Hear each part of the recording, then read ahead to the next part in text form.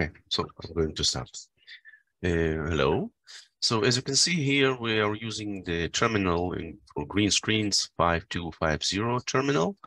And with the command start sec, you can see all our portfolio products that possible to use to install on the IBM I. We are talking about now about the reports. So almost all products, I think all products has reports. In the audit, you have reports, AP journal using reports, capture, change tracker, firewall has reports, field encryption has reports, and of course, not only reports, also the logs. Reports based on the logs of the product's activities. And if we look at the next screen, we have return and demand reports, passport research reports, you have MFA reports, antivirus, anti-ransomware. All products has unique reports specifically for the products. So we are talking now about first product, our base product. This is the audit. The audit function of the report is 41 and option number 1. Call it queries. So as you can see, this is the built-in queries, built-in reports that within the system, almost more than 10 and more years, based on our experience in auditing, in security area. So the customer, when he installed the audit, he already has a lot of reports that he can use immediately, without any change, without any new definitions. He can run reports on this screen, for example. If I'm running this report user without no passwords, I press enter and I have the results, immediately results of the reports. So this is the basic definitions and basic activation of the reports. If I want to search for some specific report, I can put here the word. For example, I want to get reports with a password word, and here you see user without no password, password expired, user with the password by group profiles, etc. And if I want to find something other, for example, I'm looking for the reports, then the user word inside the label of the report, so you can get all reports with the user profiles with all object authority, etc. Queue users and users with limited capability, etc. So with option 5, and you're running 5, you can get immediately a report, and to get information, you can take a print screen, etc. But another important option that we have in the reports menu is to run reports immediately on the screen interactively, or you can run it by option 8, run it on the bench. Okay. Another thing that you can do with the reports, you can copy report to the new name and to update the filter inside the report. For example, I'm going to copy this report to the new name. I press enter. And then I can update now the definitions of new report based on the original report. And I can press enter here and enter again. And here I can use the new filter. For example, this is the built-in filter based on the original report. Limit capability equal yes. But I want to see a user's profile name not equal, or let's say not start with Q. So all functions is here. You can use these functions here. And start, this is the option of the function that I'm using now. You can use other functions: equal, not equal, little equal, great equal, little, great, list, not in list, like, not like, item, not item, start, not start, and PGM also. And also you can use like with this sign, % before the string. So in this case, I want to use these definitions in the filter, not start with Q. So I press enter. In the next menu, I can change the field's order. So as you can see, this is the field number 1 from the left. I can change, I can put This one 1 and this one 2. It will replacing the order.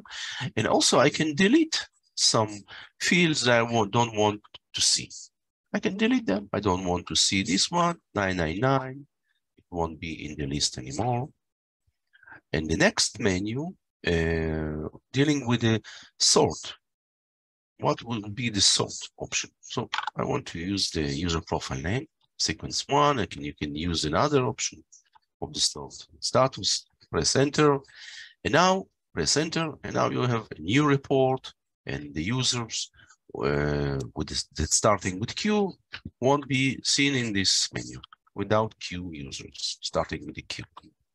So this way, how you can copy original report to the new, and highly recommended, not change anything in the new report, in the existing reports. Only if you want to add your own report, you can copy and you can change the new report definitions by option number 1, for example. You can get inside, and you can, for example, I want to see only the only list of the users that equal status equaled with F4. I can choose the status only enabled users. Okay, and I can run it immediately on the screen, and now you see the list is has a minimum of users that enable status enabled only. Okay, what additional thing you can do with the reports?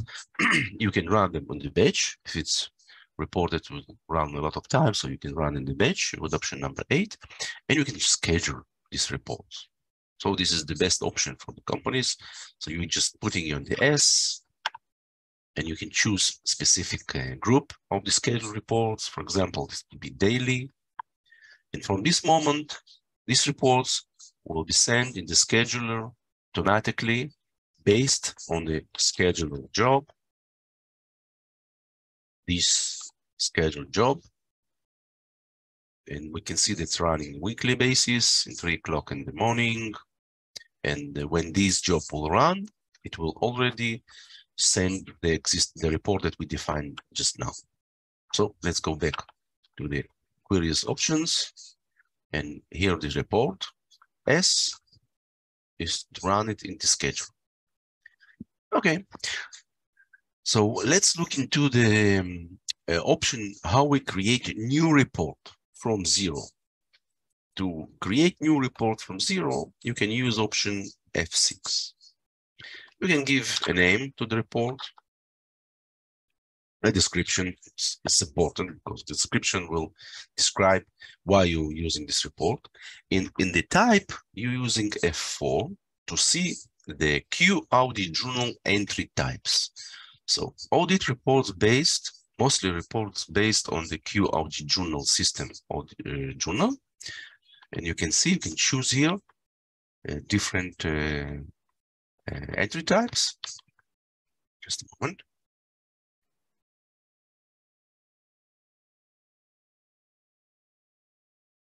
Okay. So this is built-in entry types.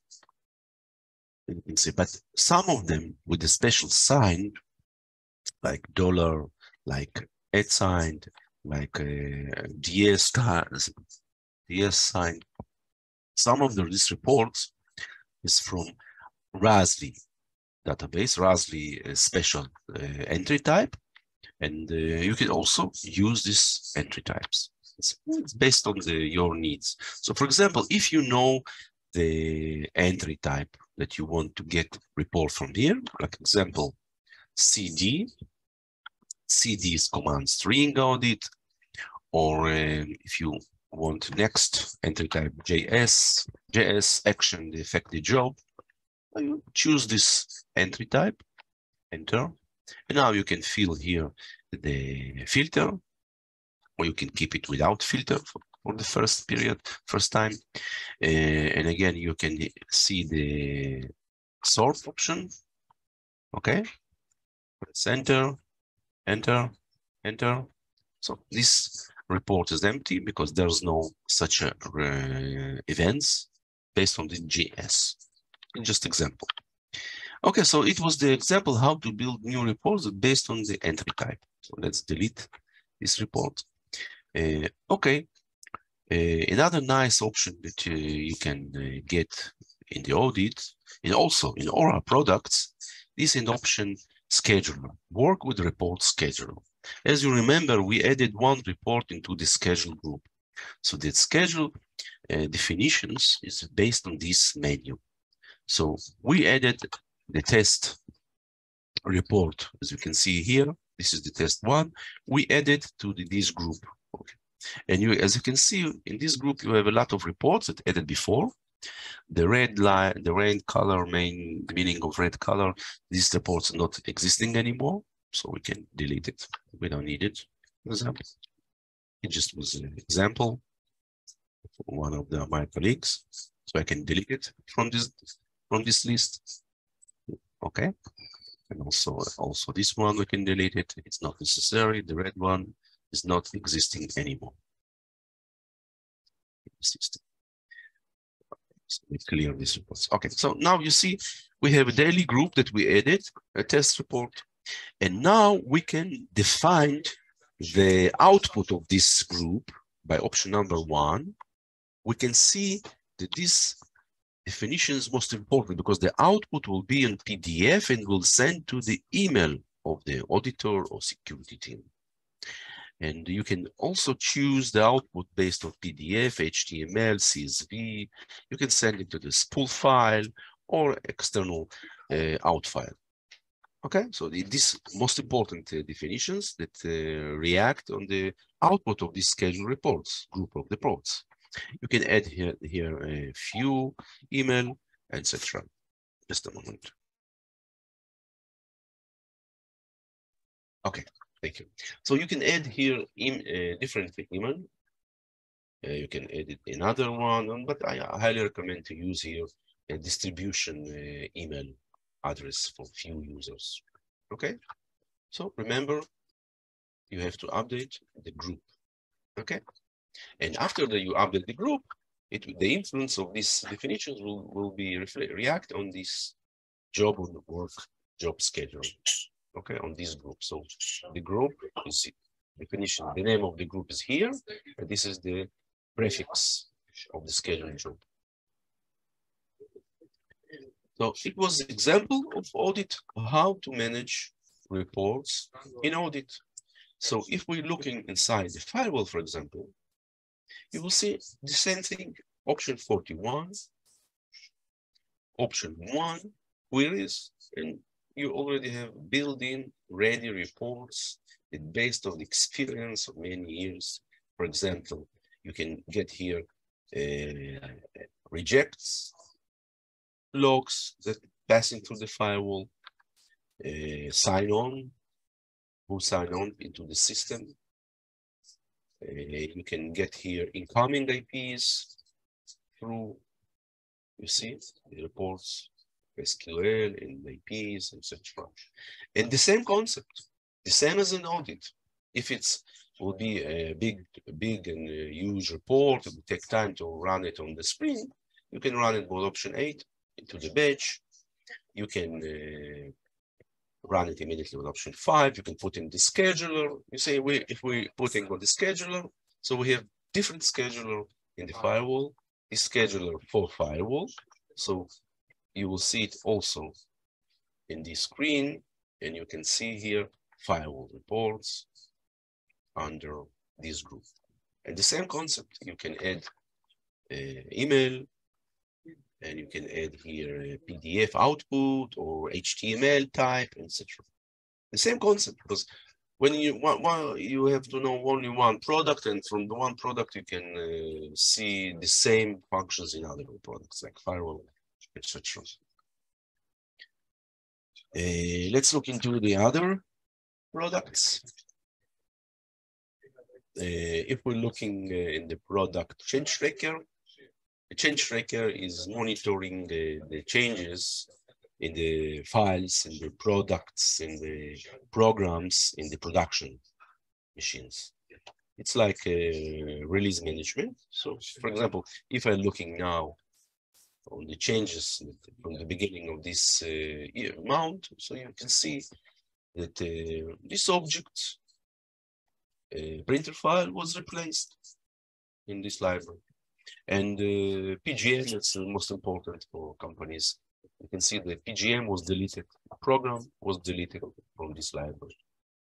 And you can categorize these changes into the project, into the environment, and after that you can get a report based on the project name or environment, and you can see the report that including project name and what was changed under this project name. What was the new programs replaced and deleted and created that connected to this project. So again, always option 41, queries, building reports. You can run reports on the screen. Let's choose one of the reports. For example, libraries that defined to be monitored by change tracker. So we have special reports, static report. And if you looking for the changes, let's look into this is the all changes. Let's start it. So you can see the full report. And again, you can take the report, put S, edit to your group, and it will run automatically every day, every week. It depends on the scheduled job. So this is the concept of the reports on the green screen. Okay, now we're talking about the GUI client reports. So as you can see in the GUI, we have a few helpers that we can choose specific helper that we want to present report. So in the previous session, you saw the green screen from RL Dev helper. And now we're also passing, open this menu with the RL Dev. You can see all installed programs and applications here. You can see the audit, all our portfolio. It has the support of the GUI, we can see, plus a special component for the GUI, this Visualizer BI. We're talking about it also. So the reports in the GUI has a special place in this place, logs. So you can see the logs. Sorry, the logs is specific logs is here, and the reports, queries and reports is here. So as you can see, you have the audit reports, audit authority in demand, change tracker, firewall, etc. The same concept, but the small difference that we have a special part in the GUI for the queries and reports, specific place. In the green screen, it's inside each product. In the GUI, we have a specific place here. So if I'm going to again to the audit reports, and here you can see the same reports that we have in the audit. So let me show you the green screen. The green screen, 41, 1.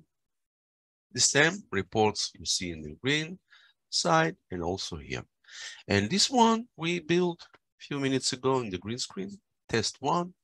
And if I pressing double click, I can see inside important information like a filter, as we did a few minutes ago. We took the original limit capability yes equals yes, and we added not start with Q, and we added equals to only status enabled of the users. Okay, you have another menu that we have in the green screen, so you can choose here all users, or you can put in generic users names. The output fields, you can choose, for example, I don't want to see this one, and you press enter and it won't be there anymore. Sort fields, you can move this option and that won't appears anymore. You can add here a specific explanation of the report if you want. And this is the way how you update the report. So you can update immediately on the GUI. It will reflect immediately on the green screen. It's like emulator of the GUI. It will change anything immediately. Okay, so in this way, how you update the reports. You can, with a right click on the report, you can run it, print the report locally, the name of the report locally on the print, or you can run it on the IBM I. You can schedule it. Okay, the output will be the same. So if you will run this report, you will get the same output as in the green screen. Okay, so this is the concept of the GUI reports for audit. You can use with option right-click on the mouse to copy report, the new name as we did before. You can give a new description also. You can schedule. Okay, I already talked about the scheduler. And now let's look into the other reports that we have in the GUI. The change tracker. You can see the same report that we a few minutes ago we saw it. We can run it on the batch with the option run, and it will run immediately on the green screen. Let's look into other products like command. It's a part of the one additional component for firewall. Here the firewall reports. You can copy report to the new one, and you can add a new one like here, for example. You can use this option like add, and then you can create a new report, test, give a description, firewall report, and next. Okay, you can include filters here. You can choose specific fields. Okay, finish. Then you create a new report, test report, and you can run it. You can put in the scheduler. This is, remember, this is the group that we talk about it. Okay, and you can run it. Run report. You can get a PDF. You can send it to email or HTML. And about the visualizer, we'll talk in a few seconds from now. Okay, so I want to send it to my email. Next, you can choose the interval of the data. Press enter, and it's sending to the batch, and I'm supposed to get it a few minutes into my email.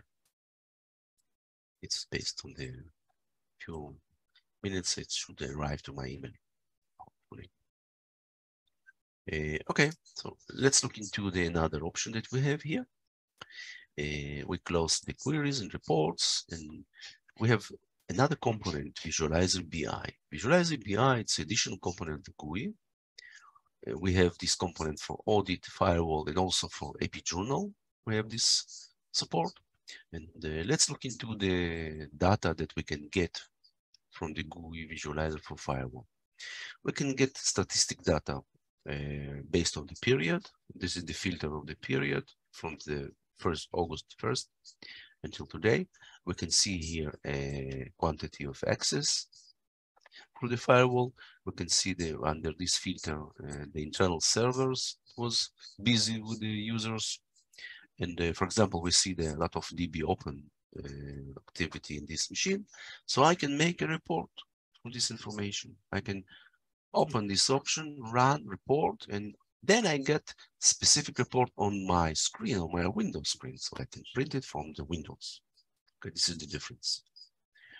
Then another option, I can go to the logs of the firewall, including this database, and I can use this information. I can print it. I can make a copy of this information, but not report from here. So this is another option. In the audit, the same concept. You run the audit statistics information.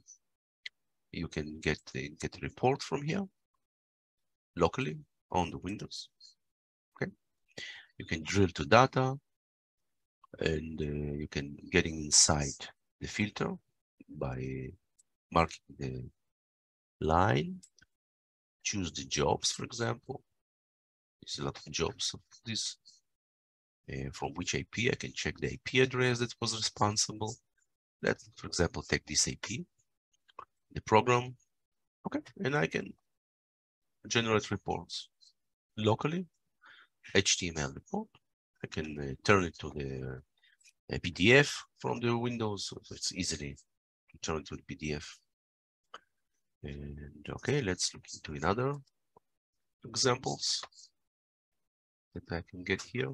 Let's look into the firewall. This important option, I can make a report to Excel based on this data. So this is the report to Excel. Let's look into the result of this report on the desktop. So this is the result of the report from the GUI visualizer into the Excel format. Okay, so I think we cover all the reports possibilities in our system. Thank you.